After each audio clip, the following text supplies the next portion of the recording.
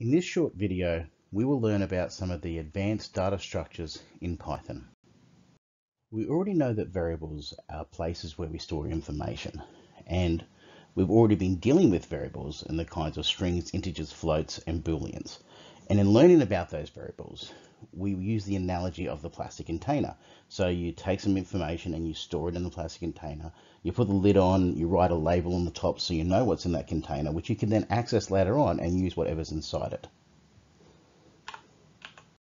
Now, Python's more advanced data structures allow you to store multiple values in the one location.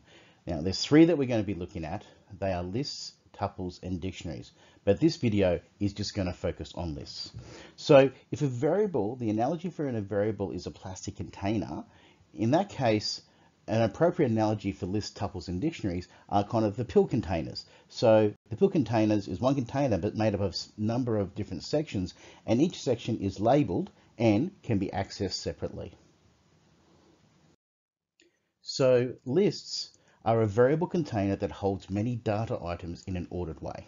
And when we say in an ordered way, we mean that we can access the data by referencing the section that it's stored in. So it's really useful for items which are somehow related. Maybe, for example, you might have a collection of names or items that you want to do shopping with, and so they could be put into a names list or an items list. And each list consists of two parts. It consists of a name and an index.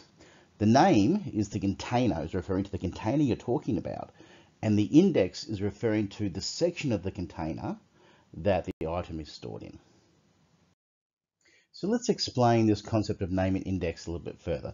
Let's just say, for example, that my parents are over for dinner, and my dad says to me, "Where are the coffee cups?" So I might say to him, okay, go into the kitchen and to the drawers to the right of the stove, go to the second drawer, and in there you will find the coffee cups.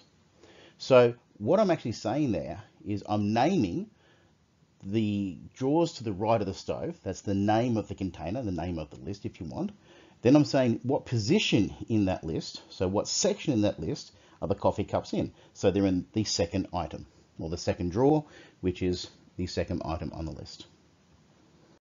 So there's just one last thing that needs explained about lists before we start doing the exercises, and that is about index numbers.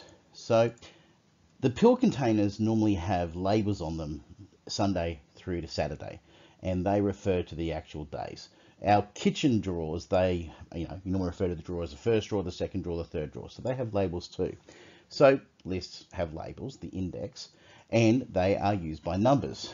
But one thing to be really aware of is that all indexes always start at 0. So the first position in a list is index 0. The second one is index 1.